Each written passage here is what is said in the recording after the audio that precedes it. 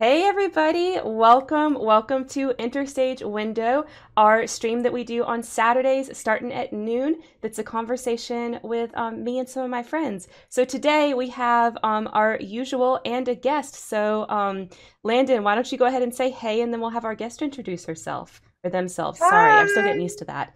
Oh gosh. Hello. How is everybody? I'm good. I'm good. Thanks for asking. No, just kidding. It's your favorite omniscient voice in the background, Miss Landon. Yes, and who else do we have with us today? Introduce yourself, please. Well, goodness gracious, everybody. I'm Thumper. I'm the weird, low-voiced one that likes to lurk in the shadows and make bad jokes. It's my bunny rabbit. Yes, you are like the actual bunny. I know I wear the bunny hat, but Thumper, you're the actual bunny rabbit. So, I'm your bunny friend, which makes it okay for you to wear the bunny hat. yes, thank you for I giving me bunny permission. I enjoy the bunny hat too.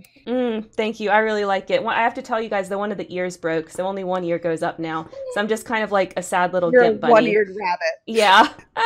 You're the you're just the one ear up rabbit. Like the lopping happens several days after birth, where they actually fall down. So like you're just the one ear up. Oh, okay. So I'm like a Sometimes teenager rabbit. sometimes it doesn't happen completely correctly where one ear will be up and one ear will flop down. So like this is not entirely like a broken bunny. Oh, good. I'm glad to hear that because I was thinking, like, with a dog, like when their ears fall down, I was like, oh, my other ear must have a bunch of hematomas. But, like, your explanation is way cuter. I like that one. Yeah. Yeah, Okay, it's well, like you found the Ravenclaw. yeah, but it's the development of the lopping is like a change in I think the cartilage. Sometimes it just doesn't happen, and that's Oh, okay. oh, okay. Well, this was a lovely bunny fact. But I want to introduce our topic just a little bit because today we are here to talk about gender. So let's talk about gender, baby, with Thumper and Landon and me. Let's talk about all the girls and all the boys and everyone in between. Let's talk about gender. Okay, Landon, now you can do your I actual introduction. No, wait. I loved that. Can we please get a downloadable version of that? Please Mm. and thank you. Patreon perks looking at ya. Okay, I'll clip it out for you guys at the end of the stream when I'm going to edit it to put it on YouTube. We'll clip that out. Oh my god. And maybe I should do that more because that happens to me all the time where just we change the words of songs. It's like a game me and Levi play. I love that so much. All right. Miss Karen Terry, what is your favorite thing of the week? Oh, okay. Yes. Let me Oh get. wait, no, let me just because yeah, we talked about gender, so that we're gonna Yes. be talking about gender. That's pretty self-explanatory. So yes, favorite things. Okay, we can go right to favorite things. Okay, so let me test something real quick. I want to make sure the chat. Okay, the chat's not broken. I thought for a second the chat was broken, but it's not. Okay. Favorite things this week. Okay, so I don't really know yet if this is my favorite thing, but I want to talk about it, so that's what we're going to do for favorite things. So for me, this week, it is WandaVision. Okay, I am so excited about this show. The first two episodes dropped last night, so of course I freaking watched it. And I don't know necessarily yet if I like it. They really don't get into too much of what's going to end up happening in the first two episodes, is the truth. But it's basically like riffing on sitcom tropes. So if you are a huge WandaVision fan like I am, or you enjoyed sitcoms, like you've watched a lot of Nick at Night sitcoms, then I would recommend it.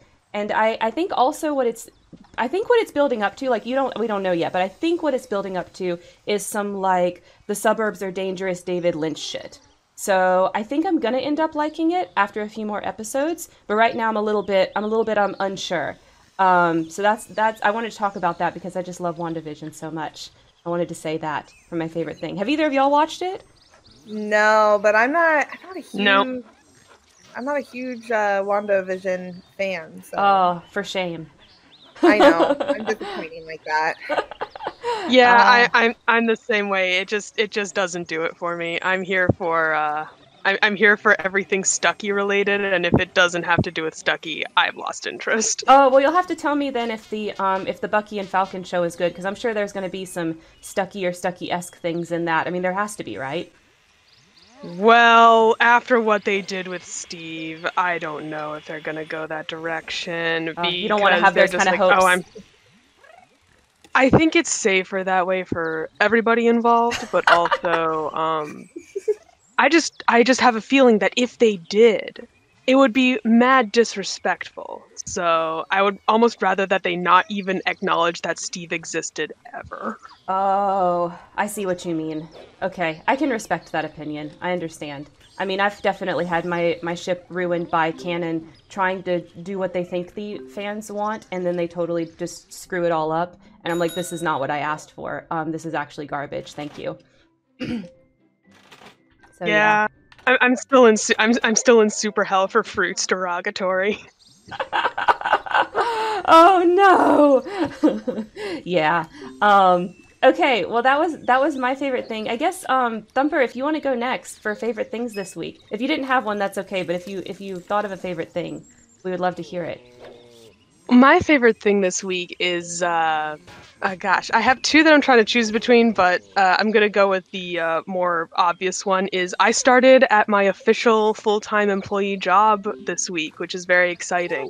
For the last approximate year, I've been working as a contractor at a biopharmaceutical company, and then finally I got converted to full-time, so I now enjoy all of the benefits, including getting weird care packages sent to me, and I can finally be on site without a babysitter, which makes me particularly happy because it's really annoying to have to be like, hi, I have a lab test to do at 5:30 in the morning and I need somebody to babysit me, and I have to have somebody be there to essentially just babysit me. As I've said like probably 4 times now, but it did genuinely feel a little infantilizing.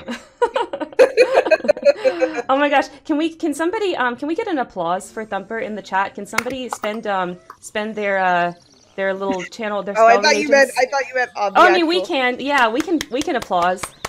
Yeah, but if we could get the sound effect too. Thank you. Even though we can't hear it in the Discord chat, but it's fine. Okay, well, it happened. I promise it happened. Everybody else heard it. I'm so happy for you, Thumper. Really, that's amazing. Because I know you really liked that job, so I'm really glad that it worked out and you were able to kind of stay there. I love money so much. I make more than twice what I was before, and I'm very happy about that. We love that. Get that bread. That is so nice. I will secure the bag. I will secure the bag. I love that. That's awesome. All right. Your favorite thing then, Landon? I have decided that apparently I'm just becoming a book promoter. That's what I'm doing in my life right now as far as these streams go. And I have a feeling that'll continue, especially if I continue on my education, that I'm just like, here are books to read.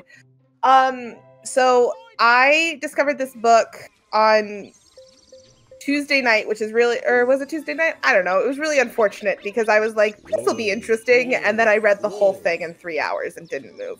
Oh, what a beautiful feeling, though.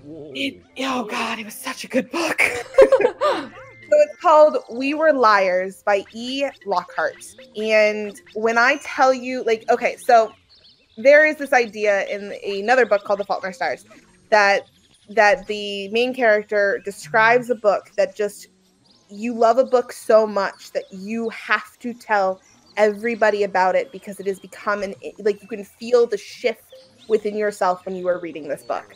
And for me, We Were Liars did that. Like, I was reading it and I was just like, holy shit. Like, I'm reading it and I'm going through something. Oh. And it was so good. And it's fantastic. It's beautifully written. It is technically a YA novel. However, it's very realistic fiction, and very much set in this world. But the way that the prose was written, it's almost like poetry mixed with fiction writing, and it's just gorgeous. And of course, like, I discovered it on TikTok because someone was like, this book. Where someone else was do you like, learn about things now? Nowhere. It really was. But they're like, oh yeah, no, this book is a challenge because literally on the back it says, read it. And if anyone asks you how it ends, just lie. And she's like, so I'm going to read it for you. And so she takes you through part by part and you watch as she just dies inside, but also goes through a beautiful metamorphosis. And having no idea, not being privy to anything that is happening. But it is this really just interesting, beautiful, emotional roller coaster that I went through and that I want everybody to go through. So please, please, please, please, if you need a book and you need to like a good cry, but also a life-changing moment, We Were the Liars is a wonderful book. Oh my gosh, what an endorsement. What a good book. I might have to check it out. You know, I'm a very slow reader, so we'll have to see. But yeah, that sounds so good. I'm like really intrigued myself. Somebody still has their Discord bong bong noise on. Yeah, that was me. I'm okay. sorry. That's fine. If you were able to fix that, that would be awesome. If not, no worries. Just nobody DM Landon. Or DM her a bunch and interrupt the stream. That'd be funny too. Go ahead, Nancy. It was all you. And hey, Jane. How are you doing today? So happy to see you. Jane, my beautiful. The person who like flirts with me now every morning. I'm waking up to flirtatious requests from her. And it makes my life. It just makes my life.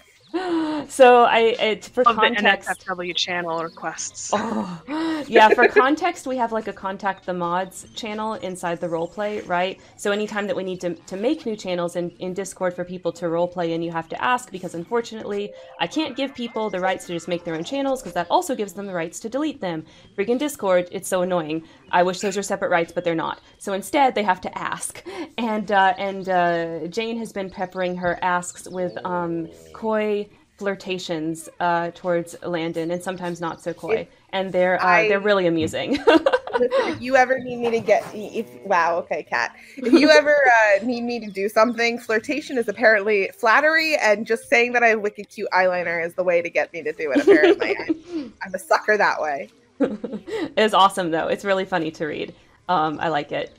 But yeah. I am trying to figure out how to stop my thing from making sounds, but you know what? We'll see.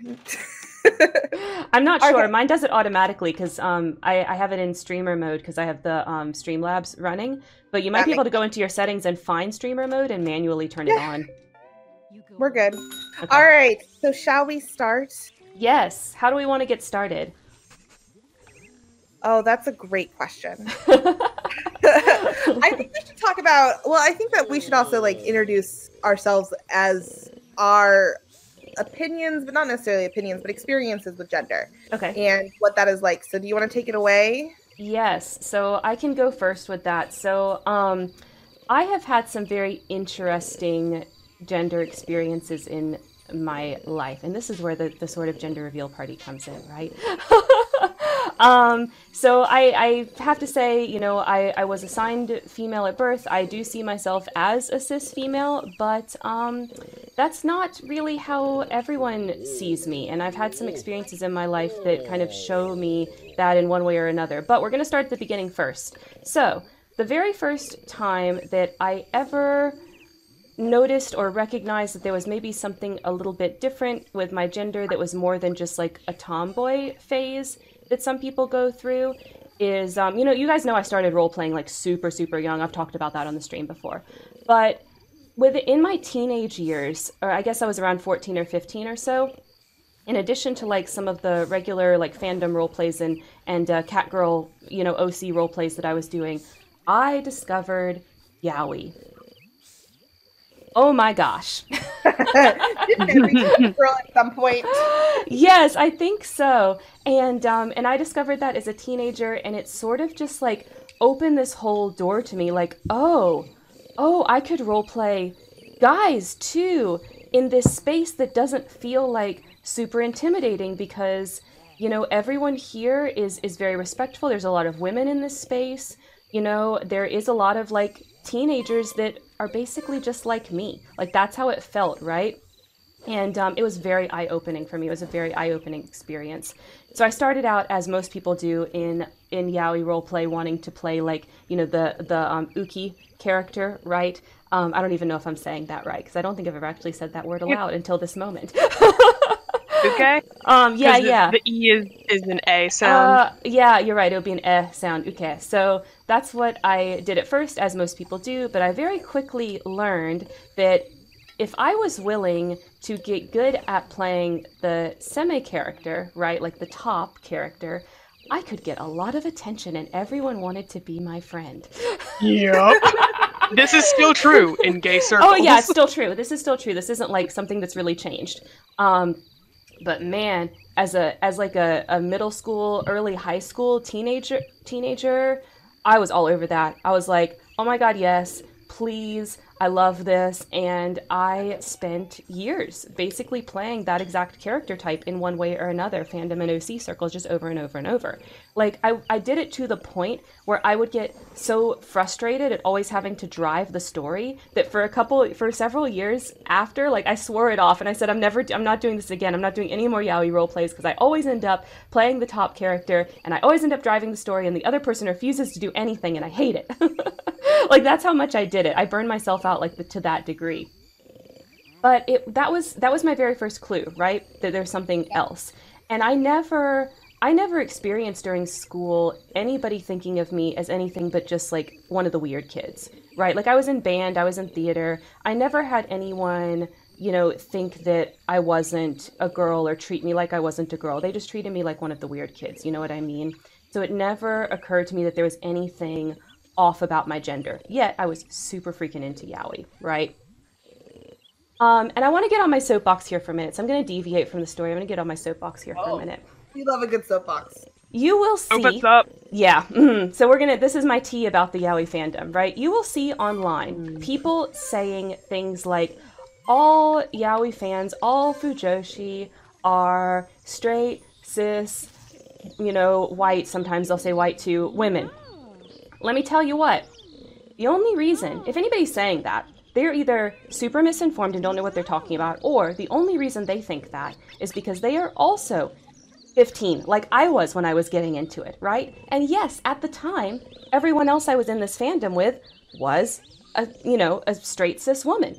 But as we have grown up, it has become very clear that that is not the case. You know, so many people as they get older, I think that are into that stuff end up being, you know, queer in some way, right? Either they end up being a trans man, or they end up being gay or bisexual, or they end up being non-binary, right? And like I'm 34 now, and I can say when I look at everybody that I know that either self-identifies as a fujoshi or is into, you know, yaoi and that type of stuff, it's not a lot of, you know, straight, cis, very typical women, right?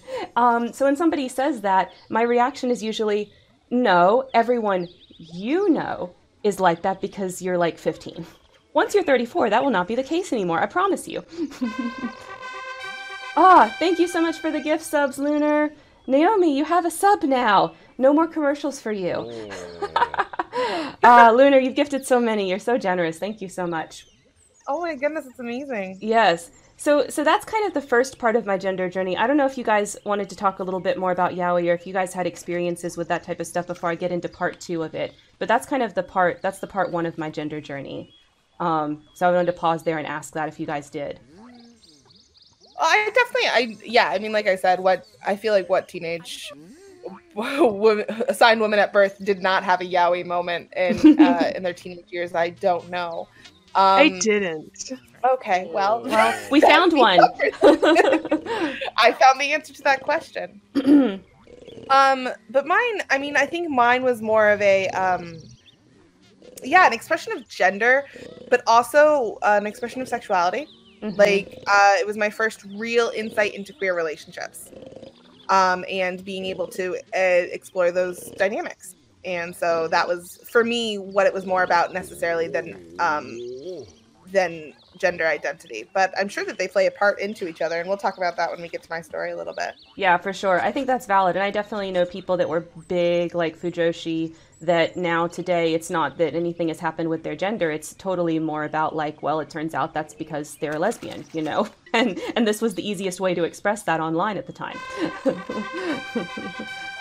Thank you for subscribing yourself, Lunar, too. You're awesome. My experience with yaoi was entirely informed by my weeaboo phase, and my long stretch of internalized homophobia overlapped completely. Oh. And that led to some issues with yaoi, especially with like my favorite characters. The major ships of the fandoms being completely yaoi based rather than like anything else did not help that fact. So it was not a good time for the little thumper. Yeah, and that is true because yaoi is so popular. It can kind of take over fandoms for sure. And it still does. Yeah, and you end up with like the fandom being just all about that. And I can recognize how that might be frustrating. I think that like if we want to talk about it, I can recognize how part of it can be considered toxic when it gets out of hand. Especially when it comes, like, for me, what I'm thinking of is specifically when we're talking about, like, real-life people. Oh, yeah. Fandoms that involve yaoi with real life. No. That can happen. So often.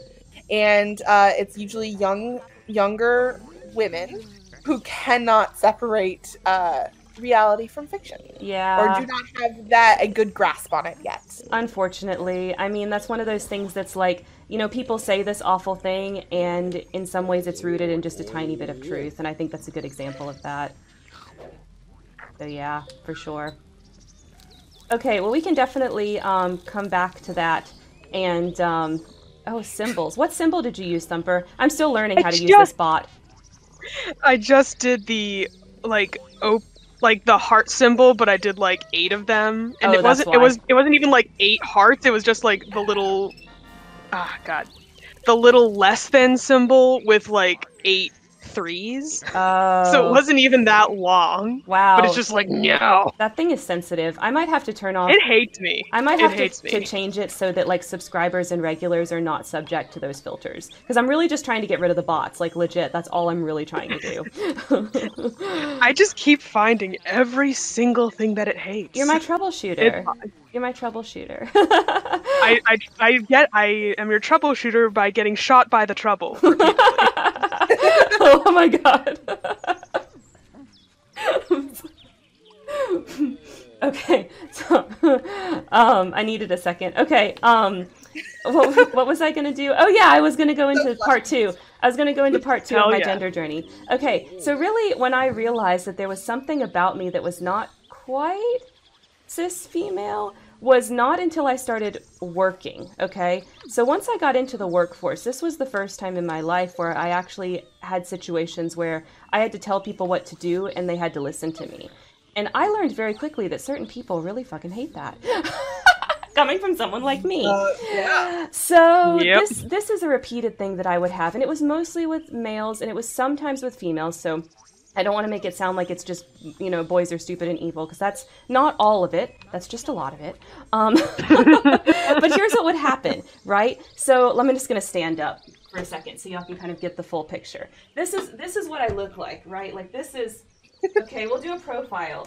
You can't really see it too well on the camera because I'm super close to it, but whatever. You get the idea, okay? There are just certain people in this world that this, I'm gesturing to myself, is exactly what they want, okay? Let's be real, that's just how it is. And so I would keep having these experiences, usually with men, where they would like look at me and kind of take in who I was physically, and then they would have to start working with me and talking to me and socializing with me, and they did not get what they expected. And they reacted very poorly to that.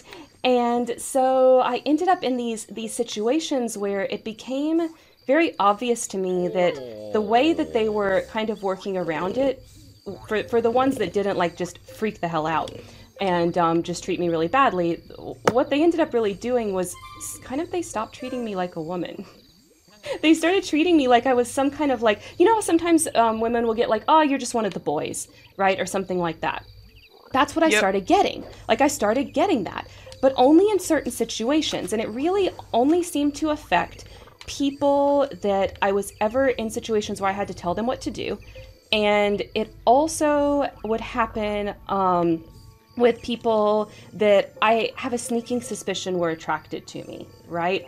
So it typically wouldn't happen with somebody that didn't have an attraction to me, and it wouldn't happen with somebody who I never had to like tell them to do something. So I'll go into this. I can't remember if I've ever talked about this on stream before, but I've actually had a very traumatic experience with my work environment where I almost got fired basically because of this. So I had a boss that was very bad at being a boss, and he basically withheld. So I was working at a call center. He withheld my stats from me, like he withheld my customer surveys from me in particular, and just basically piled them up for 6 months until he had enough negative ones to put me on a performance plan. And for those of you guys that don't work in the corporate world, I'll explain what that means. When you get put on a performance plan, you basically get told you have to do A, B, C, D. If you fuck up, you get fired. Okay, like in writing. You know, it's an HR thing to protect the company, right? They do it this way. So I got put on a performance plan, and I lost my shit in the meeting with him and his boss where they put me on this performance plan because I was like, why didn't you tell me about this sooner? These surveys are from forever ago. There was also this thing with my reopen request that he didn't like, where he was like, you have more reopen requests than anybody else. And I was like, I take twice as many cases as anybody else. No shit. I have more reopen requests. What's the percentage? Well, I don't know. I didn't calculate the percentage. And it's like, oh my God. Right? So we have this freak out screaming meeting at each other. And I get past the performance plan, right? And I don't get fired, thank God. But there was a while there, he literally went after me. He went after me in a way that I could not have predicted and I could not have understood. And there was nothing I could do about it. And it was incredibly traumatic, right? So any of you guys that think your bosses are your friends, you really don't know. They can do all kinds of crazy stuff to you if they want to. They're just choosing not to, right? Because he got away with it. There was no repercussion from him for doing that to me. And he was definitely one of the people that was very much like, oh, you're one of the guys, haha, you know what anime is, and you've played EverQuest, and that means, you're not really a girl. Like, he doesn't like say it like that, but it's like all over the conversation. You know what I mean? Like, I'm sure y'all have experienced similar things being nerdy females, right? Yes. And this really stuck with me, right? Like, after this experience, it really stuck with me, and it was kind of like, maybe this is why certain people just really can't stand me. Maybe this is part of it. And so I started paying attention, right? And I started asking questions to people and trying to dig into this. And I really do believe that for these people that react to me this way, a lot of it has to do with them not being able to conceptualize me as a woman, right? Like, they just can't believe that there's a woman out there that is both smart, that they think is pretty, that is confident, that is good at her job, that's like all of these things, right? Like, they just can't conceptualize it. And so I end up getting treated kind of like this third gender, right? Now, I don't conceptualize myself that way. I would prefer that we live in a world where the box that women fit into is much larger, but the truth is, and I've become much happier since I realized this and started behaving this way. The truth is that for a lot of people, they can't see me the way that they see other women. And that's just how it is. So to all of those people, like, and this is what gets me so mad also online, it's another little soapbox thing. It gets me so mad when I see things like, there's only 2 genders, da-da-da-da-da, you have to pick one. And it's like, but nobody thinks that. Like, nobody actually thinks that. Their behavior is not that. So, Society needs to pick one then, damn it. Exactly. And it's like, I tried, and nobody's interested in what my version of a woman is. So, clearly, like, what y'all are telling people to do is not what you actually think. Well, isn't that just society. I mean, it is in a way, you know, like, and it's so freaking frustrating. It's so frustrating. And I have definitely had thoughts before, like, well, gosh, if I could have just been born a man, how much easier would my life have been? And the truth is so much, not just because of patriarchy, but because I can't fit into any of these women boxes. I just can't. So I've had that thought like so many times. And luckily roleplay has always been there for me. So that I can, you know, actually play some of these things out, and I don't have a problem playing male characters, right? Like, it's totally fine for me. I have no issues. You know, it feels very perfectly natural for me to do that, and I love doing it. So, so yeah, that's been my gender journey and kind of where I feel like I am now with all of that. Karen, you gotta name something Augustine. Okay, I will. Lunar, do you have a preference? You can see at the bottom of the image of the stream what different piñatas I have in this garden. If you see a certain kind of one that you want named Augustine, speak up. I'll do it. Otherwise, I'll just pick a random one. So yeah, that's my gender story. And kind of where I am now. I don't know. Give me 10 years, maybe I'll own it and straight up say, like, I am non-binary. But right now, I am focused on, like, what I can do for those in my life to understand that the women box should be bigger. Yeah. Well, yeah.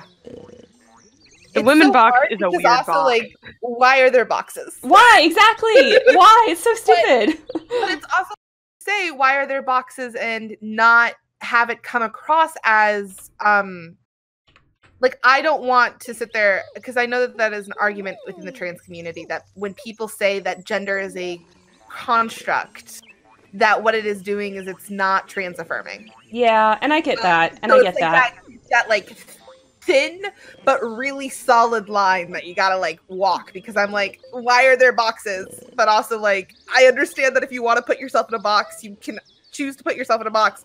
But like, why are there boxes? I mean, I have the same thought, right? And I don't want anyone to feel like my opinion on gender or my experiences with gender invalidates their experiences or their opinion, because that's not what I'm here to do. Like, yes, I would love to live in a post-gender world, but we're not there yet. Like, we're not there yet, and I don't think we're going to get there in my lifetime. So for now, for those that want to, you know, experience their gender as basically living as a trans person, as a binary trans person, that's valid. Like, because we're just not there yet, you know? So if that's what makes you happy and that's what is affirming for you, I think that's fine. It's not affirming for me, unfortunately, you know? Yes.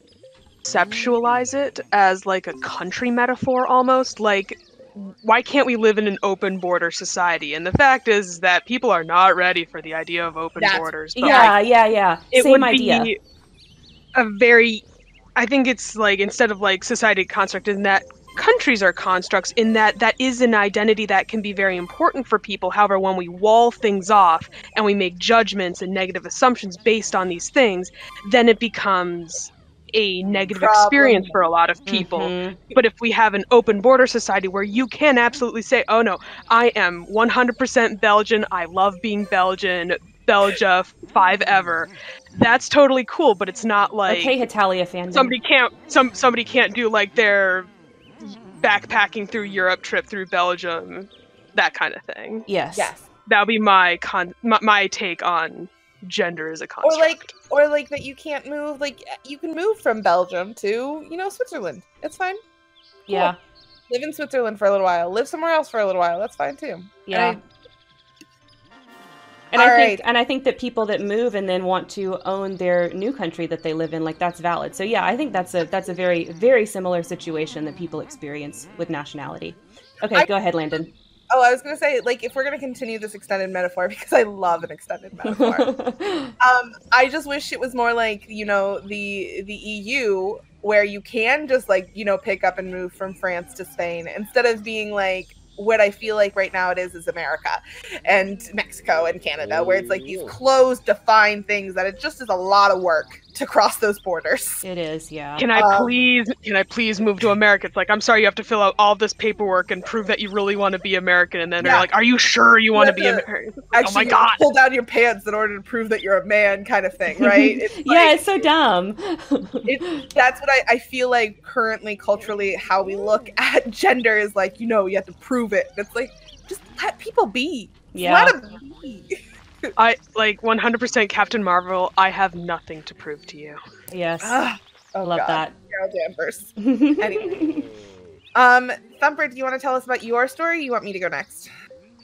I have no preferences one way or the other, which I think is going to be kind of a theme going forward for me. Well, why don't we just do Thumper's our guest, so why don't we just do Thumper next in the middle, perfect. Right? And then Landon, you can go next after that for your gender story. That makes sense to me. Okay. That works for me.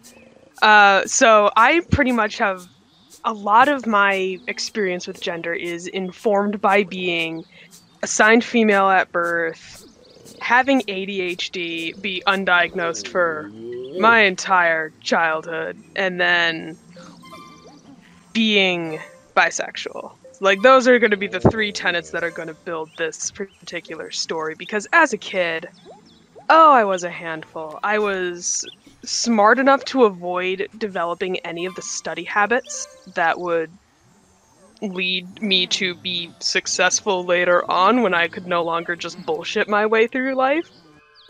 But I also was so dramatic, and I will correct that. That is not a past tense thing. I continue to be one of the most dramatic people. Why are you calling me out like this, Thumper? I feel like this is the same way. I just happen to experience emotions like keyed up to 11, no matter what they are, kind of. Like, it's just a lot. It's a lot all the time. And therefore, I sort of fit the bill of just being a dramatic female for a long time, and people were fine with that. They could sort of expect that from me.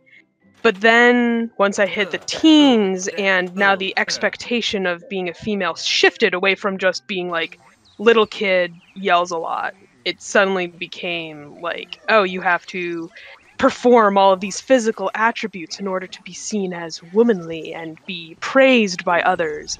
And that was not what I was about in life. That was not me. So I almost immediately, as soon as middle school hit, which was right when my parents got divorced and I moved back to the States from Canada, it was right when I was starting middle school, so great time for Thumper. Things were not good. So I basically just lived in the same outfits that I do now more than 10 years later, which is just jeans and graphic tees, and I kind of just rode the line of the only outward sign of me being female was going to be the hair that I couldn't, like, I just like it kind of long, and the tits, which decided to grow in, and I was like, okay, great, this is going to be a problem. And lo and behold, it was. Because, catcalling was fun, and catcalling, I think, was going to be one of the immediate things that made me go, I don't actually want to be seen as female ever. So it was deeper for you. Bad. It wasn't just like, this is annoying, it's disrupting my day. It was more like, also like, oh my god, they're seeing me as a woman. Ew. It was like, just like, I'm sorry, what? Because I also had the kind of experience of being seen as one of the boys, sort of, in that I had more success in making friends with guys than some of my friends did.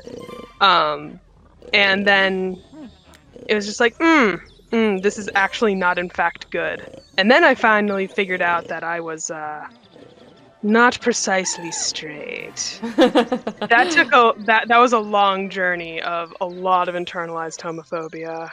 Yeah. Oh, it was a bad time. And by the time I was figuring that out, I was also like, wait, what if I'm just not a girl and I like girls? But no, I also like, it was a very confusing, muddling time, and this then was around the teenage area where I had basically to change my name because myself and my best friend, who I met first day of high school, both had the same name. Very can't common have name. that. It's a very common name in the state I live in, which is New York. And so we had me with the name, my best friend with the name, and my other best friend had a very similar name to that. Oh.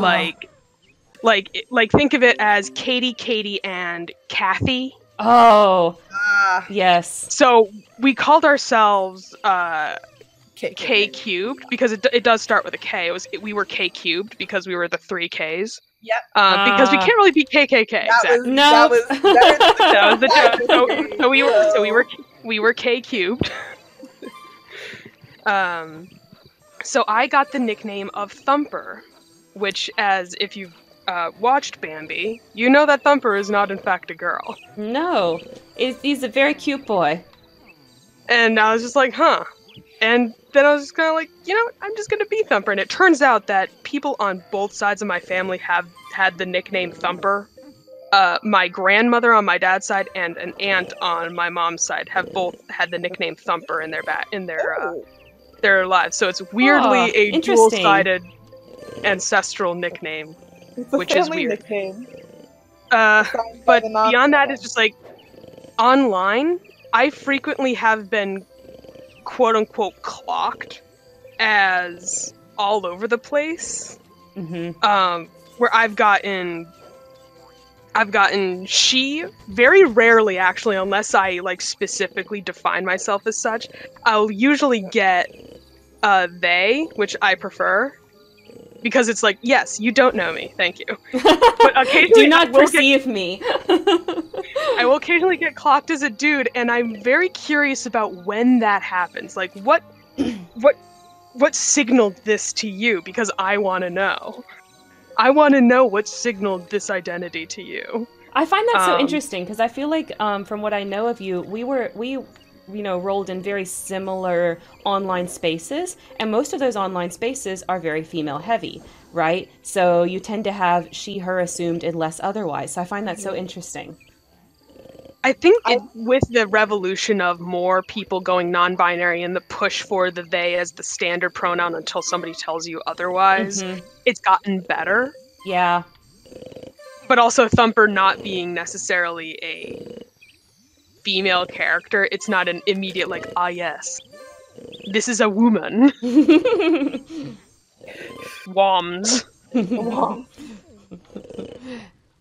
Yeah. So yeah, my gender is just Question mark. It sounds like it's a non-committal noise. It sounds like an I would rather not have one, thank you. Like I just look at the red asterisk next to the where you have to put something down, and I just go.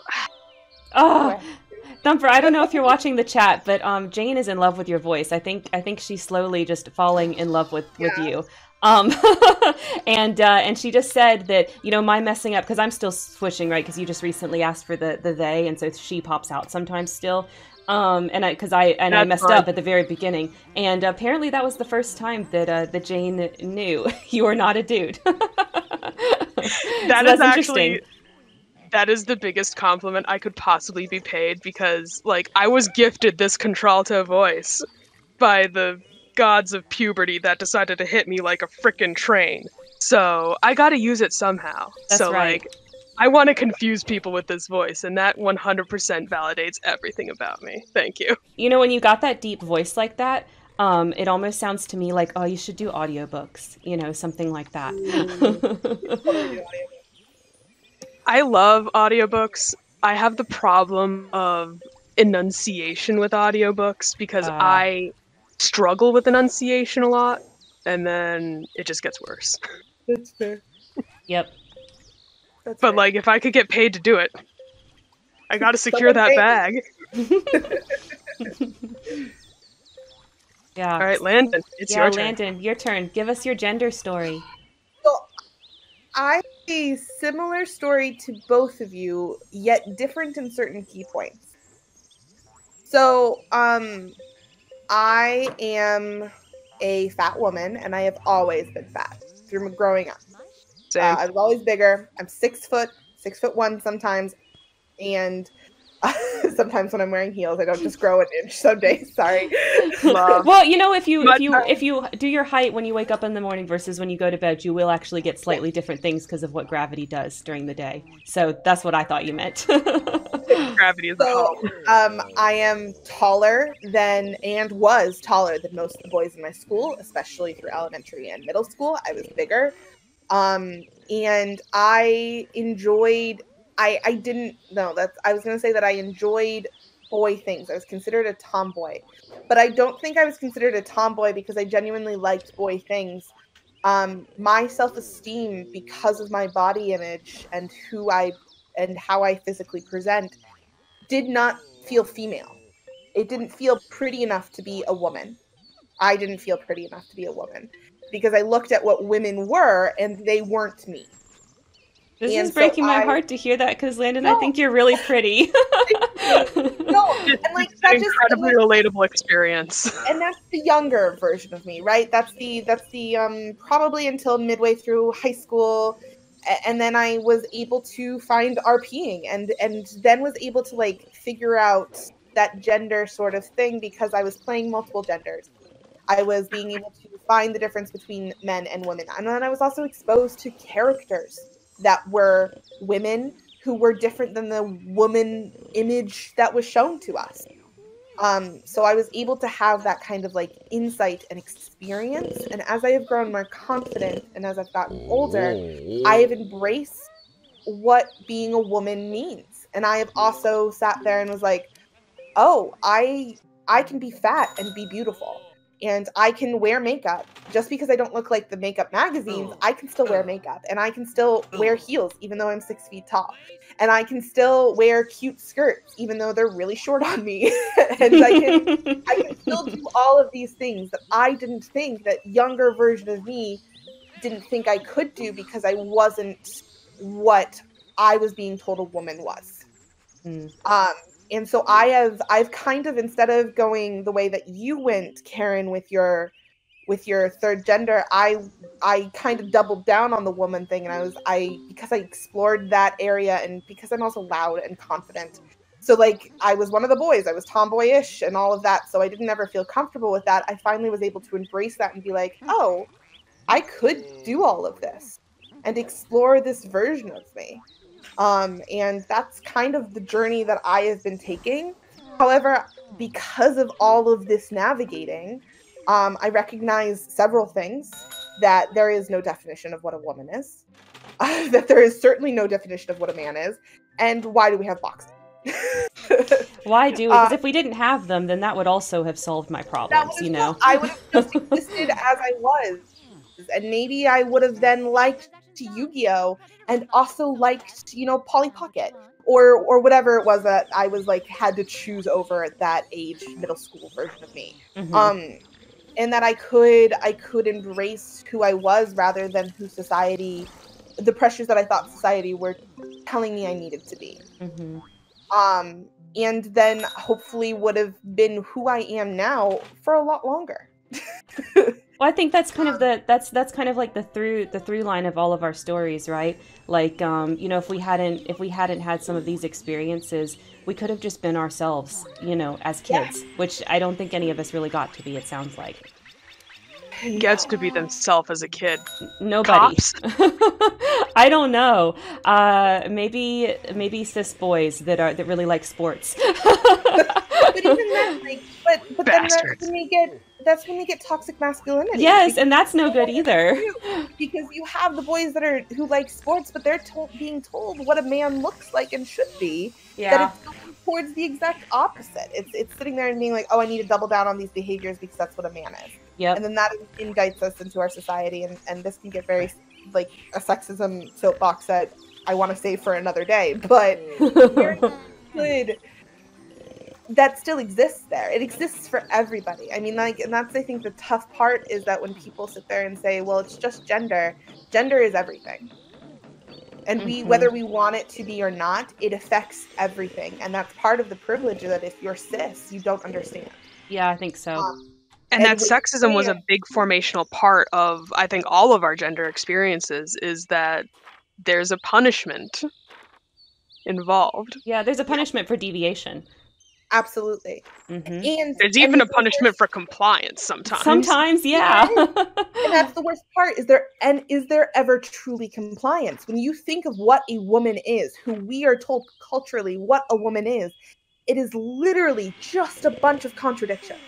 And when you are told what a man is, that is also literally just a bunch of contradictions. Yep. Like there is no you cannot be the idealistic version of that standard because it doesn't Yep. exist. Yep. Mochi has some really wonderful comments that I want to read, and I want to say thank you so much, Mochi, for being here and saying that this is what you had wanted to hear. This is this is a very personal stream for me, so I really, really appreciate it, and I think it's probably pretty personal for Landon and Thumper too. But what Mochi says is, being online, when I got to be the gender I want, it feels empowering that I can change online. Yeah, and I think that for me, that's like a huge part, right? Like being able to come online and be like, well, today I'm going to be this. And nobody really ever has anything bad to say about it, you know? And that's something that you just can't have in, like, I guess, meat space. You know? You can't have that in meat space because there's all these expectations that you can never live up to. I never decided to meet expectations, and I highly recommend that. I love not having standards set for me. Mm-hmm. You know, and I never really worried about it either until, like, potentially getting fired was in my face, you know, and it was literally like, oh, wow, I'm being fired because someone doesn't like me. I cannot believe this is happening. It's legit happening. You know? It's hard to sit there and be like, okay, but this is also something that doesn't have a roadmap for me to change. Mm-hmm. And not necessarily even something that I should change. Mm-hmm. Like, you don't want to change who you are and the perception that you give off as part of your identity to please what other people's expectations are. Yep. And to be clear... I also realized that... Oh, sorry, go ahead, Thumper. I realized that we haven't talked as much about, like, Landon, you did touch on this. Karen and I, we sort of avoided this topic, about, like, I think current standards of gender and role playing versus, like, when we were kids, since we're both, you know, none of us are exactly 18 anymore. No. Like our experiences where the standards of gender and things online have changed significantly since we were younger, and now we both can play other things, and I think we frequently do play things different than what we did as children's. Absolutely. Yes. Like, I play women now, and I don't have to be worried about the perception of female characters online anymore. That's true. So that is something to point out, and I'm sure we'll get more into that when we start to sort of move into some of the other parts of this discussion for sure. I wanted to clarify something about my story that I realized I didn't explicitly say. Just to be clear, I did not change myself to get out of being fired.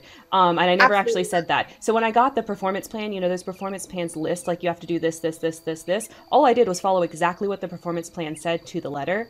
And then I didn't get fired because I was never doing this stuff that I was supposedly doing on purpose anyway. I was just never being told. You know, it's kind of like if somebody tells you it's your job to do the dishes, but nobody ever shows you how to load a dishwasher or what buttons to press to turn it on, and then you always have dirty dishes. Well, no shit. No one ever told you what buttons to press. Duh. You know? So the second I was given instructions and said you have to do this, this, and this, and then the person that was trying to fire me also had to go double check and see if I did this, this, and this, and update me every single month instead of waiting 6 months. You know, all of a sudden I didn't have these problems anymore. Amazing how that works, right?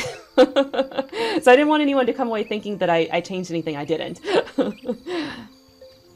That whole experience sounds absolutely unhinged. It was batshit. I mean, it was awful. And I didn't think that you did, but I think that this is a common enough occurrence that there are people who are. Yeah, I think people would. There are some people that would have reacted to that by changing their attitude. And yeah, absolutely. And I could have done that, and it probably would have worked too. Yeah.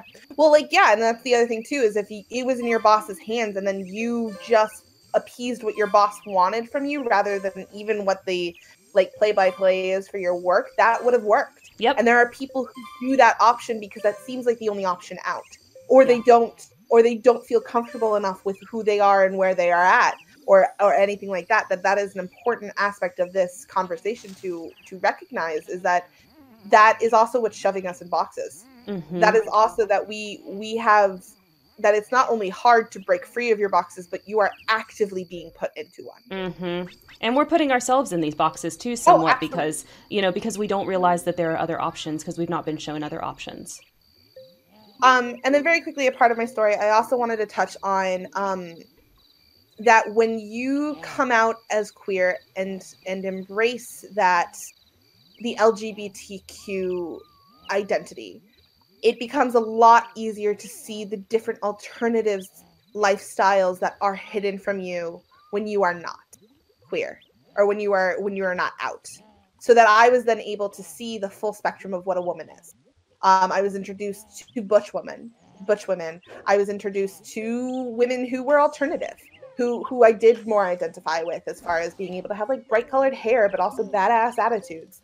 Like being able to have that other, the opportunity to find a community that was so accepting of other ideas of what it means to be a woman, that it also starts making you question your identity. And this is something that I know a lot of bisexual people go through, especially, that they're like, Mood. oh, I'm attracted to both genders. What is gender anyway?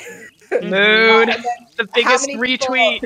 retweet. How many I know so many people that are like, I'm bi, and then the next year be like, and go by they them pronouns, please. Yep. And it's just I just want to like shout that out as part of my journey, and part of how I got there was that I really did embrace this my queerness, and was able to then explore a world that was hidden from me. Mm-hmm. It's very interlinked, right? Once you start seeing this from one angle, it kind of, all the other angles become revealed very quickly. Which is, people who aren't in the community and don't have the education and understanding behind the idea of gender and sexuality confuse the two. Mm-hmm. Because it does seem wrapped up in the same community, even though it's not, even though they're two separate things. But because there is this like natural pathway from, oh, this is your sexuality, and what does that mean? And then you have to start doing the research to discover that for yourself. Even if it's just literally acknowledging your sexuality, you have to then realize that there's an alternative to normal. Mm-hmm. And that in itself is steps towards something that is not normal. It continues to be alternative. Yeah, absolutely. 100%. Do we want to try to wrap this up into like RP stuff and what that means for us as far as like writing characters and gender within our RPs? Yeah, for sure. So I would say for me that realizing the freedom of being able to roleplay a gender that I didn't necessarily feel like I was is really what makes it all okay, right? And roleplay is that time to experiment that is incredibly safe for me, right? Because nobody sees it except my roleplay partners, and they're all very chill and cool, right? Unlike maybe some people that you might know in real life who, for all of their trying, maybe don't really know quite what to say or do in regards to some of this stuff. Whereas online, I feel like people are a lot more accepting of those things and a lot more like careful about how they interact with those things compared to in real life. So yeah, that's like my real thoughts on it. It feels like it's like a safe place for gender nonconformity. And which is, I think, something that we have acknowledged and will continue to acknowledge, which is very different than it was necessarily a few years ago. Yeah. Especially when playing women in Yeah. RP characters, that it wasn't safe to play a woman. Sometimes it felt that way, at least. Playing a woman online felt like you were being as criticized as you were when you were a woman. Yep. Thumper, I know you've had some experiences with this, so why don't you kind of go first and segueing to like maybe 10 or 15 years ago? What was it like when role-playing women in online spaces? So when I was a kid, I tended to roleplay as women because it was just like girls was the only thing that I sort of conceptually understood as that was what surrounded me at the time. But I almost exclusively played women who are a lot more feminine than myself and acted a lot more like that because I thought that was what everybody else wanted. Mm. And I was not wrong. But this was when I was like 12-ish at the time. This would be God, I'm old. I don't know. This would be like the middle 2000s. Yeah, that would be like 2006-ish or somewhere around there, right? Somewhere around there, yeah. So very different environment from now. When I moved past like role-playing on the boards on Neopets and Gaia Online, I got into Tumblr roleplay and through Omegle, which I don't know if anybody finds roleplay partners through there anymore, but I sure do. Omega was the shit for a while, okay? Like, it was the place.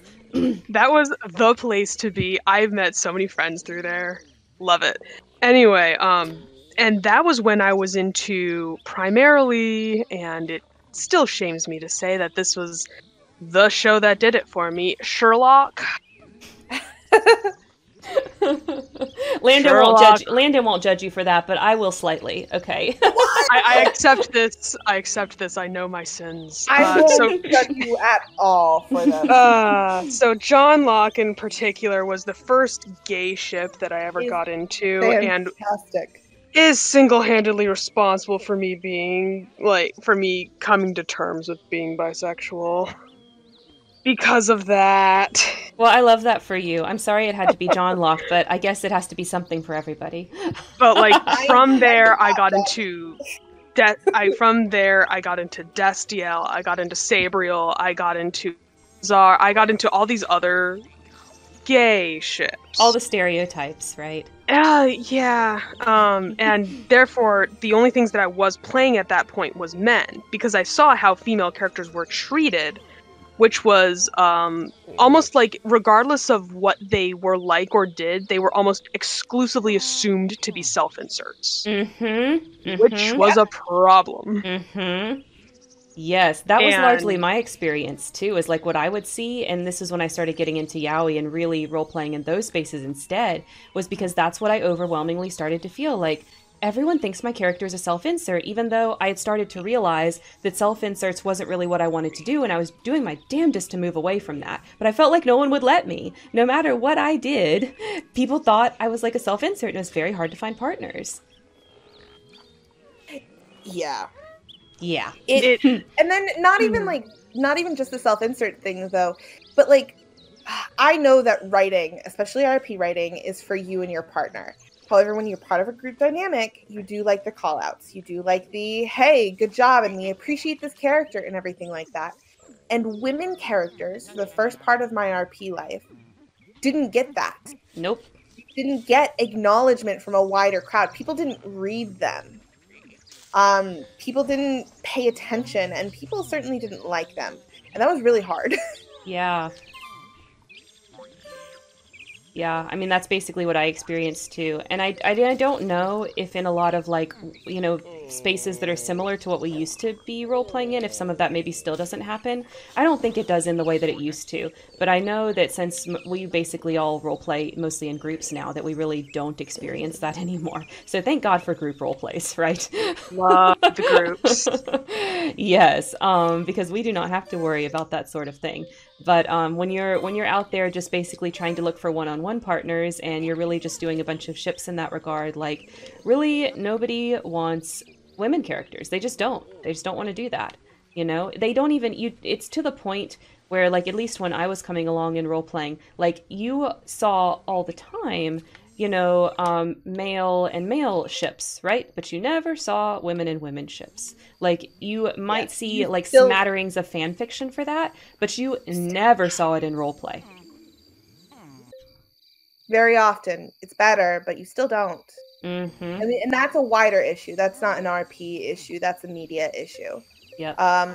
Women on women relationships are typically very heavily indulged in the male gaze, and also not as often around. Yep, absolutely.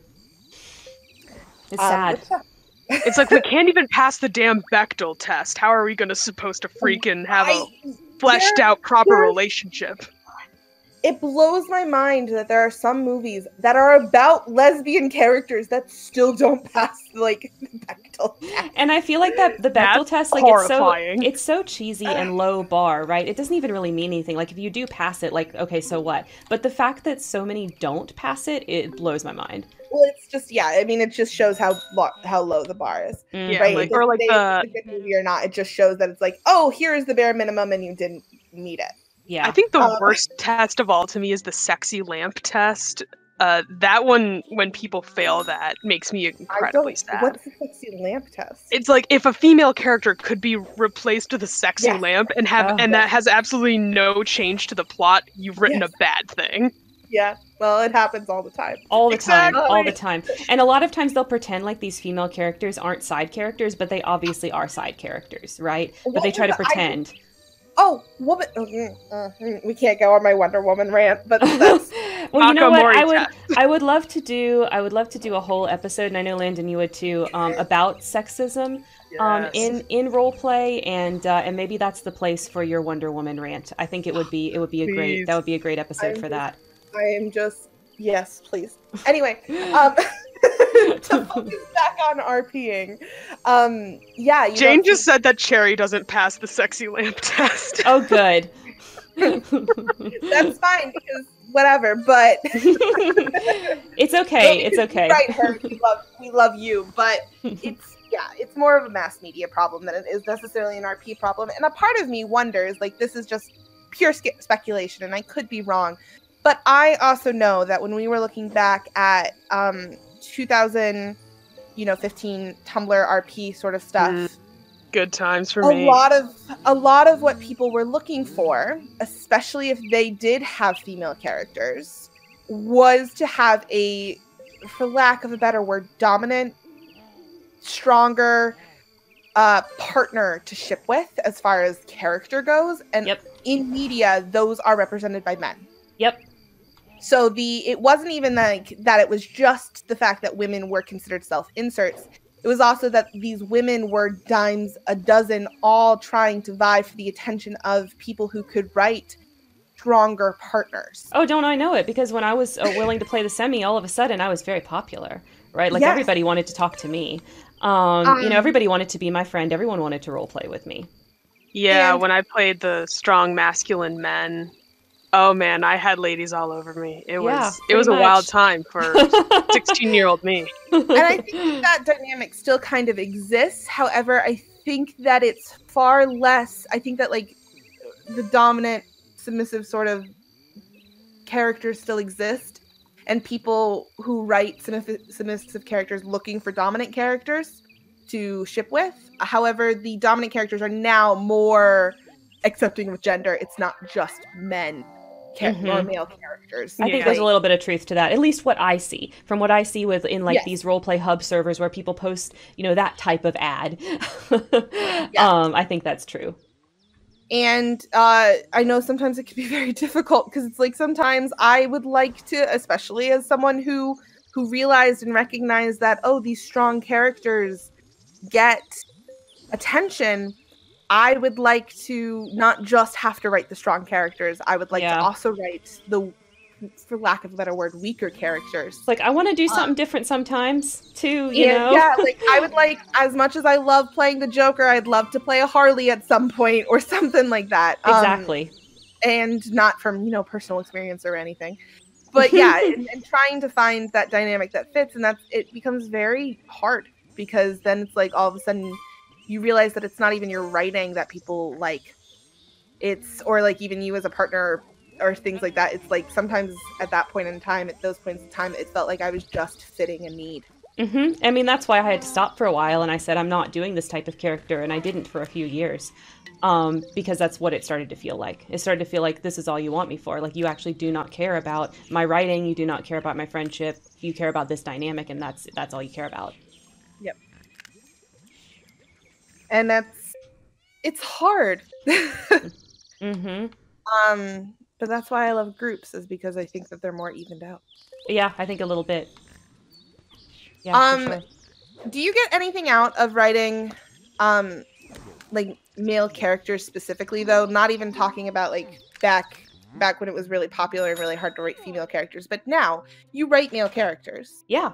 Is there something that you particularly get from it that you enjoy, or do you just do it? You're like, oh, gender. I play a multitude of genders, and this just happens to fit this. Well, there's a little bit. It's a little bit of column A, a little bit of column B, right? Because there's certain characters that I've been writing for so long, and mostly because I've been writing them with like you guys in our group, right? That I just like, this is a character I play in particular, and I really like them. Their gender is not relevant, right? But there is definitely something that I get from playing a male character where it's this like that does satisfy me in a way that female characters don't, because it's a place where it feels very safe. There's nobody out there that's going to be like, oh, well, your interests or the fact that you don't wear any makeup or things like that, like that is like not in my head anymore.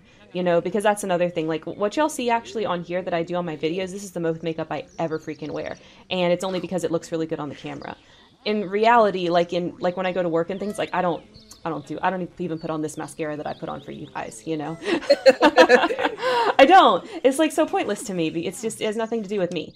And so when I play a male character, it's nice to have a moment where those sorts of thoughts are not in my mind, where I don't think like, oh, are people having this reaction to me because I'm out here with like my nails done but no makeup, and that's confusing them, Like there's just none of those. I don't have to think about any of that because nobody thinks about that for guys. Nobody thinks about any of that for guys. So I just don't. It's nice, and it does do that for me. Thumper, the same question for you. Is there a particular thing that you get out of playing a male character, and I guess a female character for you, since you are more meh as far as gender goes? Yeah, for a long time, especially once I started playing guys in my late teens, I typically gravitated towards the ones that didn't perform gender exactly in a straightforward, like, yes, this is exactly very masculine man. Like, I played a male stripper version of Balthazar from Supernatural for a couple years, and so he wasn't even technically he was angel adjacent, so like the version of gender that I was playing was definitely not like he would be definitely clocked as like weird, of like some kind of acronym.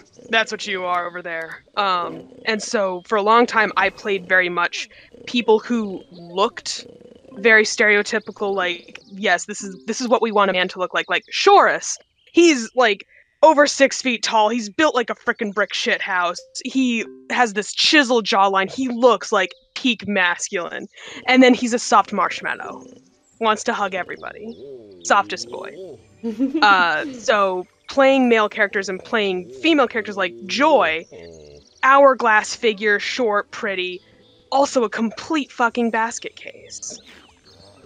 I played characters that definitely looked like they were going to be a certain way and then completely did not act like that, because I wanted to sort of echo the fact that I personally like fairly feminine, except I don't dress that way or act that way or any of that. So like our current version, where I have a fairly masculine man and a fairly feminine woman, is actually a deviation for me.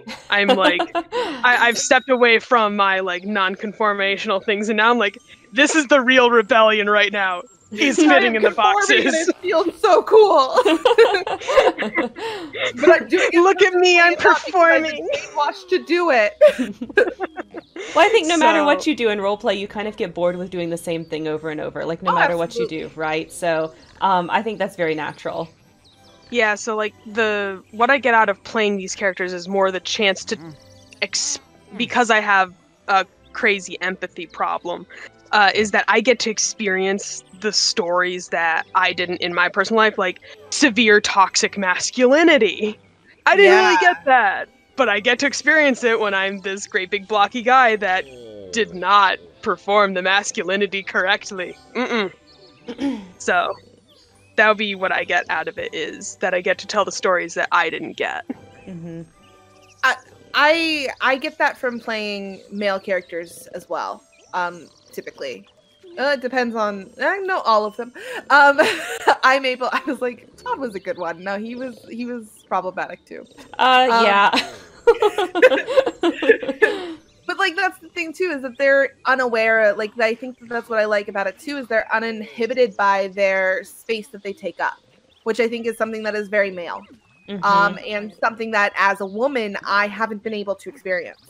I am aware because of how the world treats me that I take up space.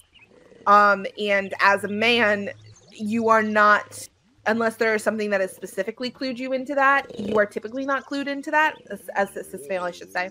Yeah. And I think also, let's be clear, we understand that for a lot of these male things that we're talking about, we do know that if a guy is a person of color, right, non-white, then they're more likely to have had experiences where they've been clued into some of this stuff. You know, so yeah, just caveats everywhere. Just imagine caveats everywhere as we're saying these things. A lot of what I'm talking about is just cis het white man. Sometimes that's really all we're talking about. Because it gets complicated. All the other kinds of men, but yes, in this particular, like, but even then, I mean, there is a certain privilege with being male, even a male of color. Yes, absolutely. And I have explored that as well, as sitting there and being like, okay, here is a character that experiences racism, but is also a man and a strong, toxic man at that. So, are we talking about Magnus? I am talking about. Oh my gosh, I loved him. He was great. Oh, Magnus. And sitting there and being like, okay, how does this man exist? How does that go? And there's a freeing sort of feeling to be able to live through even if it's a fictional world, with that sort of thing, with that sort of freedom, to not have to worry about navigating, not having to worry about, oh, is my character coming off too strong as a female? Is she, like, can she actually exist in this world at the power position that she is in? And this is not a particular character, but in general, I don't have to worry about all of that stuff with men, because no one's going to question it. And then with women, it's really fun to be able to spin stereotypes and things on their head. For me, like Cassandra, especially, she goes from this weak, innocent naivety to someone who is in complete dominance of everything that she exists, and being able to take her through that journey is really therapeutic. And something that, like, as a woman, I don't get to control that. I try, but I don't get to. So being able to actually have a place where I can have that journey and it be safe and also be something that I control is really fun. Yeah, unfortunately, we haven't figured out how to make other people stop traumatizing us. And we just have to deal with it when it happens, right? Yeah, that's true. Eventually, I'm gonna figure out my knife gun. But yeah, I think that's all like super valid, right? And we love a good character growth story, so you know, we love to see it. I mean, yeah, and it's just, I mean, but that's part of, like, unfortunately, women a lot of the times, because of how, again, sorry, soapbox, but it's so intertwined in me that I'm just like, here's a soapbox of sexism. It's so intertwined with how we are trained to walk through this world that we aren't able to be a catalyst of our own personal growth. And we aren't able to have a say in how the world treats us. And because of that, like, being able to sit there and be like, okay, well, here's a character that is a woman that I do get to control all of that. Yep, because it's just writing, so I get to do it all.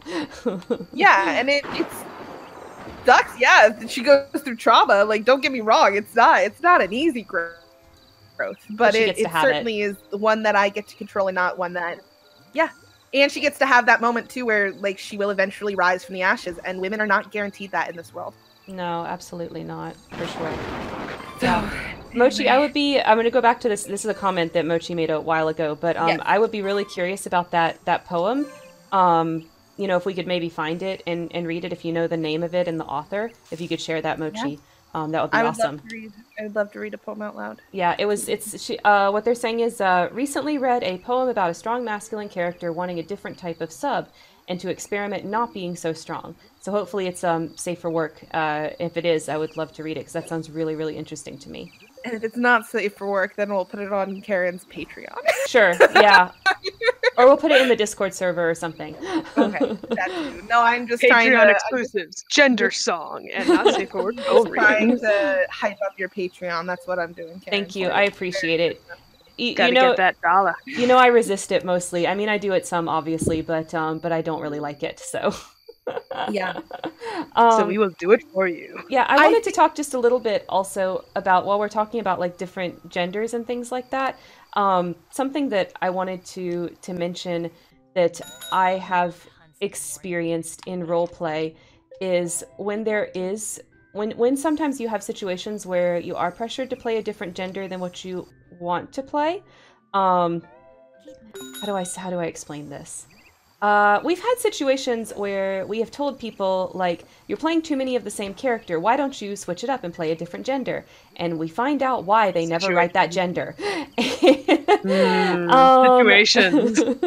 And I do think that when it comes to role playing and playing a different gender than yourself, there is a learning curve, right? Like, I didn't pop out, being able to write men.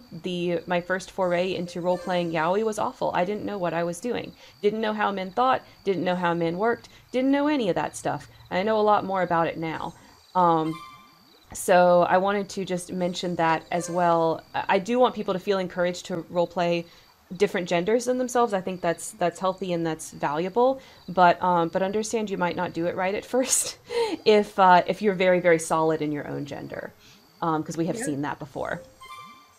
And I think that practice is important. Yes. And what you will discover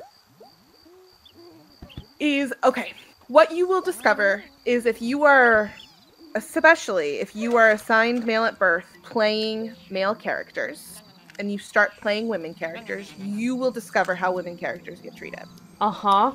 And sometimes you don't really like it, what you find out. And then if you were assigned female at birth and have only played female characters, you will discover how shitty it's been to have your female characters been treated. Yeah. Because all of a sudden, simply switching gender changes everything. And I think because realistically, most writers write what they know, especially when they start out. So it is very rare, I think, for writers to go and write an opposite gender right off the block. Not saying it doesn't happen. It has, obviously. But I think that for the most part, that is kind of what we have seen in patterns, is that it's male, it's men playing men characters and women playing women characters, and then being asked to come outside of that box is a very eye-opening experience that allows you to write a better character in general, no matter the gender. Mm-hmm. But there's a little bit of a learning curve at first. Absolutely. At first, it doesn't work. At first, you're like, why is no one paying attention to my woman character? And it's like, because no one reads women characters. Yeah. Yep. And it's also because you might be, breasting boobily down the stairs. Yeah. As the meme goes. Please. I do think of that every time I descend stairs. I think of that, and it's because I am. I identify with breasting boobily down the stairs. They're not wrong. Like, that's the infuriating part about it. It's just that the focus is on the wrong thing. It's not a positive experience. It's an ow, ow, ow, shit, ow. Yeah, and it's like, I wore the wrong bra and now my tits hurt. Or it's like, oh my god, I'm in such a rush. I wish I could slow down, but I really have to run. Or I hope I don't trip because I can't see the steps. So. I just am literally holding my tits to me, and I'm just like, man. You do this move, right? Like, I don't know if you're watching the stream or just the chat, but if you can see it, you do this move as you run, right? Yep, with the arms in. Yeah. And I just hope that a man does not see me, because if he does, there's one thing that he's gonna do, and he's gonna look at me. And I hate that. Don't look at me. I used to feel that way until I got married, and now I live with men, right? And they can get over it. Okay, sorry. I wanted to say that aside because I feel like that's No. important to this conversation because I do hope that this stream kind of inspires some people as well to step outside the box and experience what it's like playing another gender because you might have a wonderful revelation about yourself. But I don't want anyone to feel like that it's easy or that it's instant. No, Yeah. it is not. What is I also next, think Amanda? I also think that we should discuss because we've been talking about assigned female characters and assigned male characters at birth. Yes. I think we should talk about trans characters and NB characters. Yes, I would love to. Within RP because they're rare as fuck. Yeah, where are they? And when they are, and most of the time, I'm not going to say all of the time because I have met some fantastic non-binary and trans characters that have been written so well, but a lot of the time, they're not written well. Unfortunately. And they're either sexualized or they Everything are is about them being trans. Yeah. It's like a Yep. stereo. They almost sound like a stereotype instead of a character, right? There is Yeah. also which like is not a bad thing, but people are writing through their experiences. They use RP to do that. So we have had a lot of people who are trans themselves play trans characters as a self-insert. Which is totally fine. They're well-rounded characters. Self-inserts are valid, but it is also difficult sometimes to have well-developed plots with those characters because those characters are held so close to the chest and so protected because someone is living out their dream life. Mm-hmm. And it can be rough because it's like we're very dramatic, right? We're very like chaos, balls to the walls a little bit in our role play. So then it's like we want to get them involved because they're good writers, but then they can't get involved because their feelings would get hurt, and we don't want to hurt anybody's feelings, so they kind of end up just playing these peripheral characters for the whole time. And and I don't think anyone really enjoys that experience, them included. Yeah, and I think that that's part of it too, is that because people think trans characters exist maybe in a certain world or a certain aspect of RP, so you see them a lot in town RPs or realistic fiction RPs or anything like that, and a lot harder to find them in things like sci-fi RPs, where you think that, like, God, if we're thousands of years in the future and technology is this far advanced, you think our ideas on gender would be, like, way better. I think in some ways it may be because of that, because you can no longer have those storylines that may be affecting them personally, or like myself personally, it's like Absolutely. because it's sort of like a fantasy post-gender society, or where we have such advanced medical stuff where it no longer really matters and you can just completely have the body that you want. It no longer feels like an authentic trans story. It just happened to be like you essentially had the equivalent of a birth defect. Yeah, that's a good point. Which is totally valid, and I see that and I hear it. But I also want to see, kind of like how I ask for queer stories to not be about queer coming out. Yeah. I want to see trans characters whose story arcs are not about just being trans, where trans is an aspect of their personality rather than the entirety of it. 100%. Occasionally we will have hobbies. Absolutely. You're a full-grown, like a full developed human being, and yes, being trans is incredibly important. However, you think you do like other things. Like friends and writing, or who knows. Well, I think a big... Oh, sorry, go ahead. I thought you were done with the thought, but go ahead. I hope we get to a point where we start seeing characters like that who are fully developed and not just playing that particular piece. I think playing that particular piece and playing that role is also extremely important, and I don't want to like shit on it. It is, and if that's what you want to do and that's what you want to write, awesome, great. But I would also like to see like trans characters that are just integrated into the world.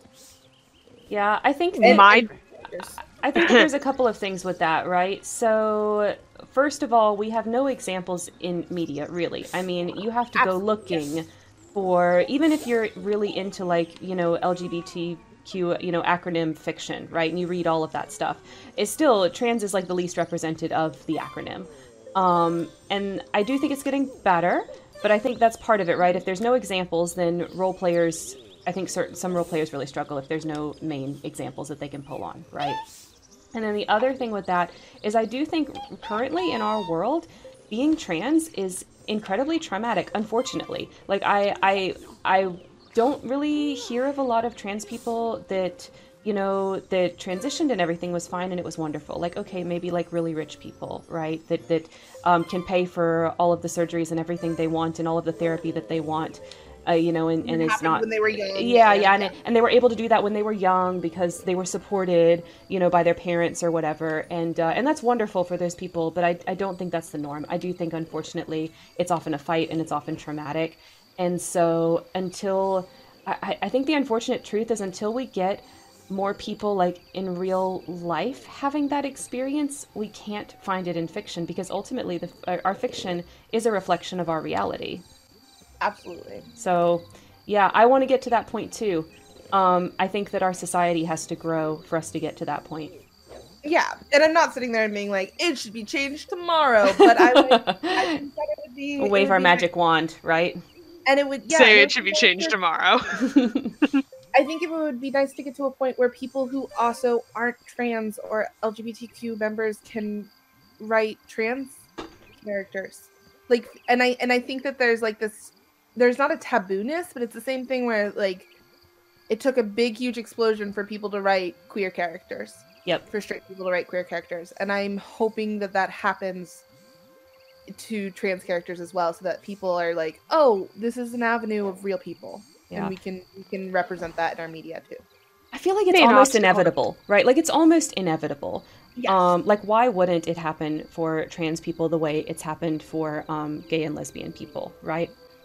My main obstacle to playing trans characters and non-binary characters is that I don't want to have to deal with 8 different interactions of like absolutely freaking trans 101 type questions. I don't want to deal with that. Because you know that's what people will do, and you know that's what people will do. So and I mean, in this we can tie this back to our racism and our race discussions too, because we had that conversation and mentioned scenarios where people like want to write out certain racist tropes with characters of color.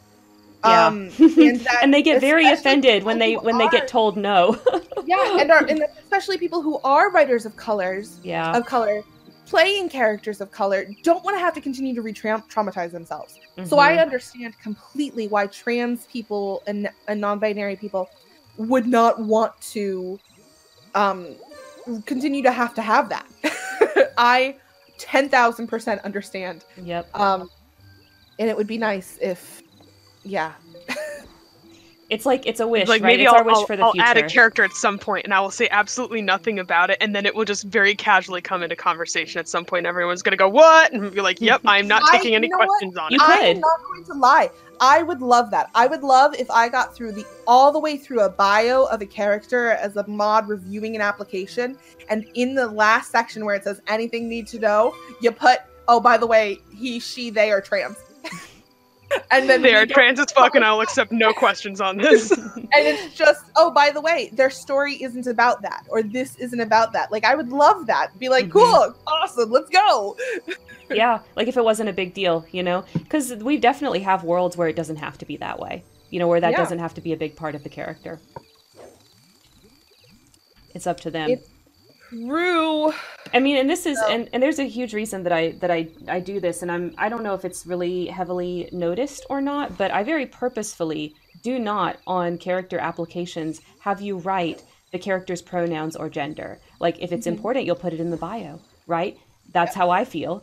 And if it's not important, then you won't, you know? Exactly. I think when you write out a bio, you kind of have to at some point use some pronouns. Exactly. You end up doing it anyway. They, and then at that point, it's like, okay, cool. Mm-hmm. Okay, Mochi has a comment. This story took place in a kind of futuristic society. The author said it wasn't apparent because they transitioned earlier on. I personally feel you can't fit into a box. Yeah, like I think stories like that are great, you know, where they transitioned early. Like I think of a real life example. Nikki Tutorials is a great example of that. Yeah. She was on YouTube for a freaking like decade or something like that, and And nobody no one knew. Nobody knew she was a trans woman. Nobody knew she was a trans woman until some jerk off literally threatened her with outing her, right? And so then she had to publicly make a video about, guess what, I'm trans, guys. And like that was like I feel like that's like the only video she ever talked about it, and then she just straight up moved on and went right back to makeup. Which was great. Yeah. Another character that I could think of would be from Questionable Content, which is a really long-running webcomic. The character of Claire is dating the main guy, and she's trans, and it's very cool. And he was very respectful about it, where he's just like, "Yep, they have sex because they're dating. No, I'm not going to tell you anything about her body because it's none of your fucking business." Yep. Yeah. Very respectful. Yep. I like that. I would like to see more of it. I think that as far as gender goes, we need that representation, and I implore people to if they have the space and capacity to study it, to see if they have a character that could be that. That could be trans or non-binary, and speaking as someone and acknowledging the fact that I don't have one yet, but I think that is something, an important discussion that should be talked about. Yeah, and I think selfishly, if this kind of helps anybody that's kind of struggling with this thought, selfishly, if we make things better and representation better for trans people, guess what? Everything gets better for everybody, right? Because now you don't have to worry about the boxes either, right? If things get better for trans people, we all have to worry about the boxes less, which would be wonderful for everybody. Yeah, and if not for you, then for any kids you might have, or nieces or nephews that you might have one day. Yep. The nibblings. I love that word. Ever since I learned that word, nibblings. It's so cute. Yeah, so that is what we have down. Unless we want to go into sexism, but it sounds like we're going to make our own episode on that one. I think, well, let's lead into it, right? Like, I do want to have a whole episode on that, but it looks like we probably have about 10 minutes or so before we would get to the article. So we can talk about that a little bit. I have role played primarily in like very female dominated spaces, whether the characters were actually mostly female or not. Most of the players were female, right? And even the ones that weren't, right? Like the men would be, okay, they'd be mostly trans men, right? And or if they weren't, they would be like gay, right? So basically what I'm saying is there weren't a lot of cishet dudes around in a lot of the spaces that I've been in. And despite that, I feel like we still repeat all of these same gender problems. Even when the men aren't around to push them on us, we still freaking repeat them. In the way that we kind of lessen the value of female characters, in the way that we have specific assumptions about females playing female characters. And that's been a constant. It's gotten better. It's gotten a lot better, but that's been everywhere that I've role played. I've experienced some level of that. Like the soapboxing that I started with, where people are like, Fujoshis are all just straight women. It's not true. You just think that because you're all 15 right now, so of course you're whatever people assume you are. And by the time you're 34 like me, you will not all be cis straight women. Sorry to tell you. Sorry to break it to you, but 50% of you are going to be real gay. Yeah, probably. The other, some 25% of that other part is going to be like partially gay. or like non-binary, or they're going to come out as a trans man, or like it goes on and on and on. Like the issue of fetishization and the issue of demographic, those are two different problems. Two different problems. Yeah, not the same one. Mm-hmm. And it's really, it's really hard to sit there and go, like, especially about this particular issue, and I know we're getting back to that, but I'm sorry. The fetishization of all of it was because there's lack of it in our lives. It wasn't because we were like trying to fetishize anything. It was more of like, we want to see queer relationships and characters who care about each other, love each other. We want to see that, and media is not letting us do it. There's no example. Yeah. Mhm. So yeah, of course we're gonna take the time to ship John and Sherlock. Because Mhm. they're two men who, by the way, share a relationship that we as a society have been told men do not share. And we see the queer coded because let's be honest, it is extremely queer coded. Let's be That was honest. straight up queer bait, like that whole show. It The whole was, show is very queer and baited. So like you can't polish fetishizing it and making it like appear out of nowhere, because the writer set it up that way in order to Mhm. get more attention and to garner more people. Like it was a joke within the show. Yep.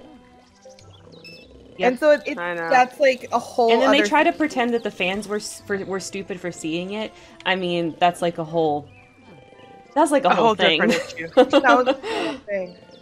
And of Alright. course there are lines that are very difficult to like not cross. Like I said, I draw a line at real life people. Yeah. But like some people don't, and that can be, I can understand why that would be like an ew feeling, especially for those people.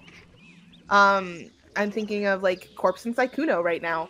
Great friendship, love it, but there is a huge amount of people who are just like, two belong together and should love each other, and it's like they can be friends, right? Like dudes can be friends with each other. So here's the Like- thing. Here's the thing with like real person fic like that. The way that I feel about it. If you keep it to yourself, it doesn't mean anything. Like, post your stuff on AO3 all day long, whatever.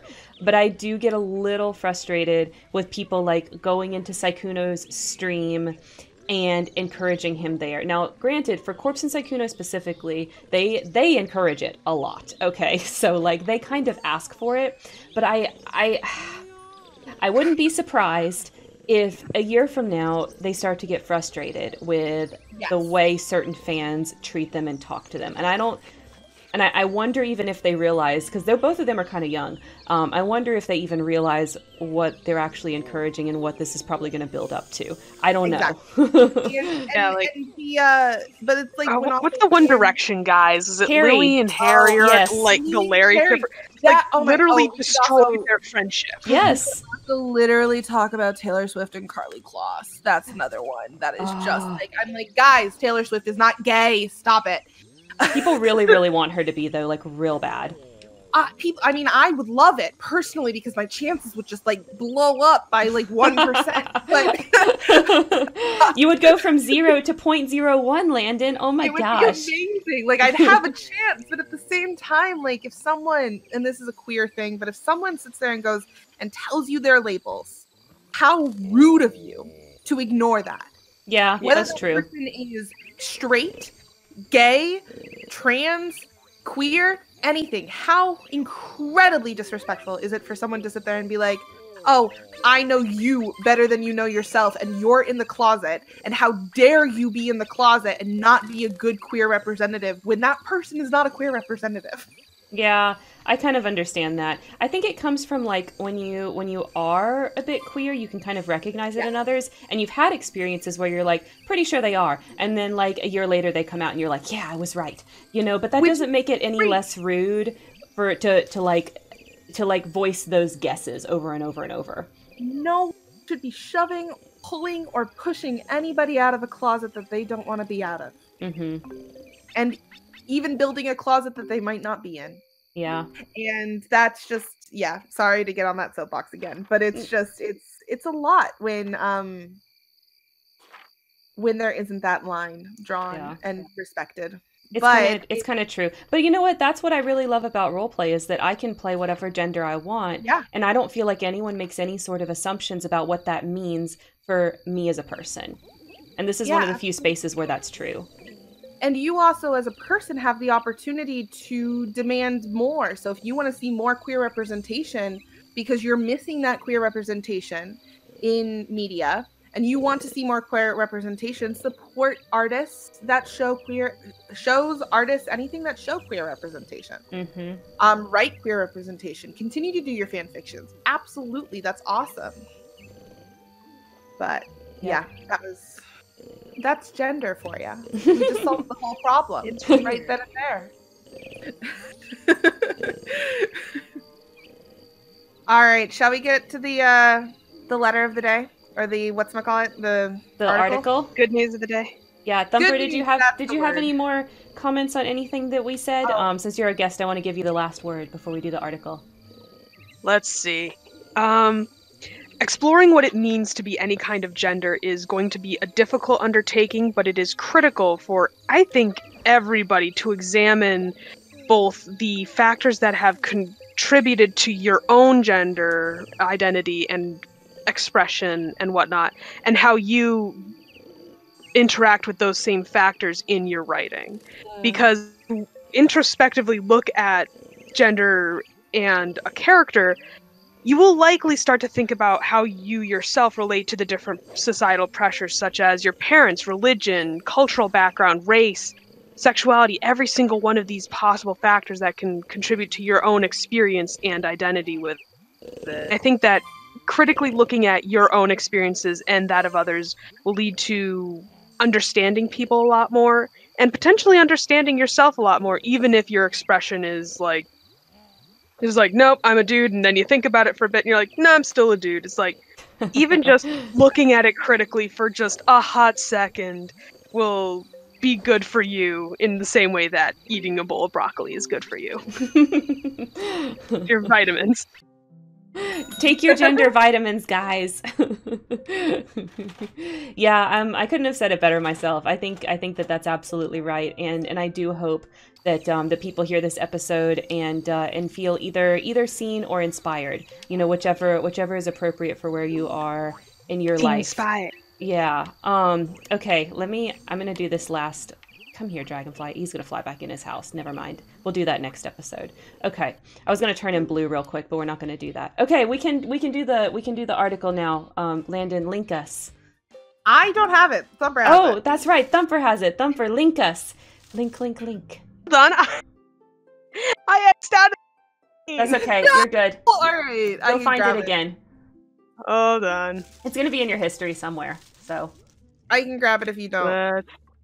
All right. Thank you so much for coming, Mochi. I'm so glad to have had you here.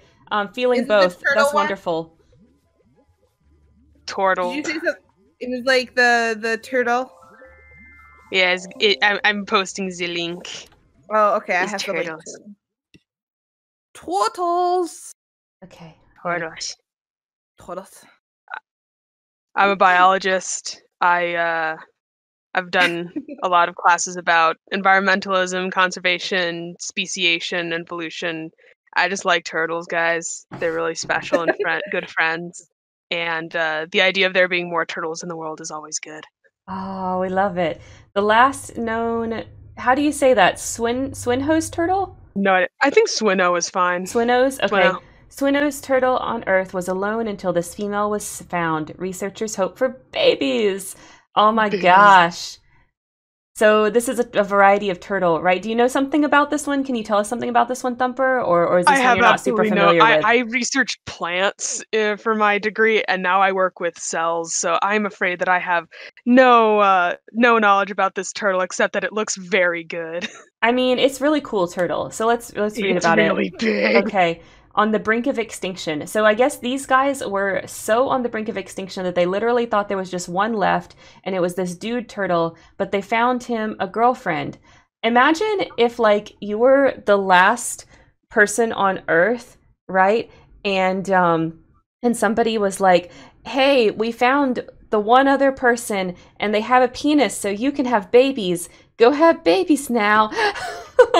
And then you think back to what you said when you said if you were the last guy on Earth, and you could just go, shit. I gotta follow through now. Oh my gosh. Okay, conservationists involved in the confirmed DNA task capture was understandably ecstatic. So I guess they tested the DNA to make sure it was the same species. This is really cool. I think turtles are really neat. They are kind of mean though. So I had a couple turtles growing up, and they were like, little box turtles, right? So they were those you can keep as pets just fine. But sometimes, I live in a swamp, for those of you guys that don't know. Sometimes the big, big daddy snapping turtles. Yes. Sometimes they'll get in assholes. Yes, and sometimes they'll get in the road And like they're not scared of cars. Like what's a car gonna do to them? These things are like this big, right? And they have shells, so like they're gonna mess up your car. You're not gonna mess them up. So they just sit there, and you have to drive around them. And we've definitely had experiences where we had to drive around turtles. And one time we tried to help this turtle get off the road, and it was not having it. We ended up getting a laundry basket because that was as far away as we could feel still safe, because like it would attack us if we approached. And we like used that to like push him off the road, and it took a lot of force. He was not having it. He wanted to sit in the middle of that dang road. That's turtles, That's man. adorable. I don't have any turtles around me, but that's adorable. This type of turtle is apparently a giant soft shell turtle in Asia. Looks adorable. Like Mhm. it looks like something I'd want to cuddle, but also be a little scared of. It kind of looks like a Pokemon, right? Like the way that its Yeah. head is a little bit weird shaped. Yeah, and it has like the swirls on. Like I know it's not swirls, but it looks like swirls on it. It Yes, looks cool. like the little patterns on his face. These are always Yay. nice. These are always nice Good when they're news, able guys. to find another one and see if we can have more turtles in the world.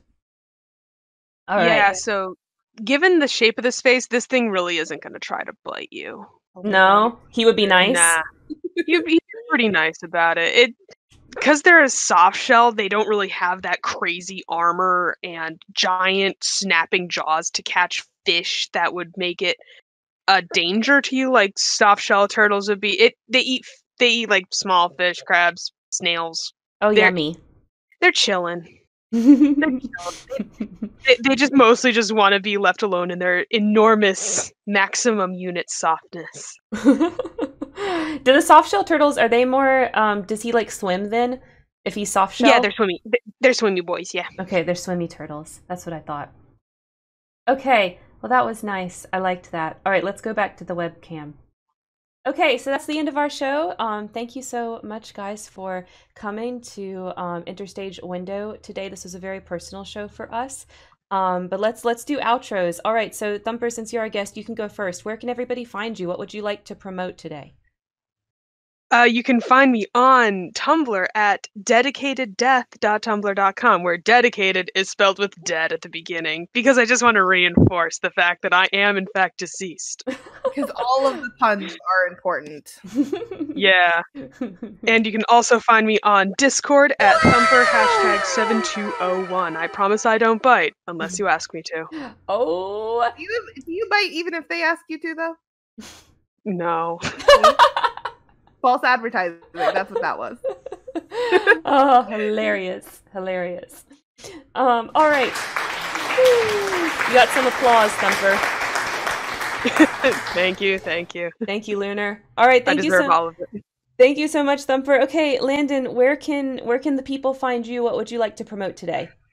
You can find me on Instagram and TikTok. I guess those are the two today. And Twitter at Land in Maine, LANDIN, and then Maine like the state.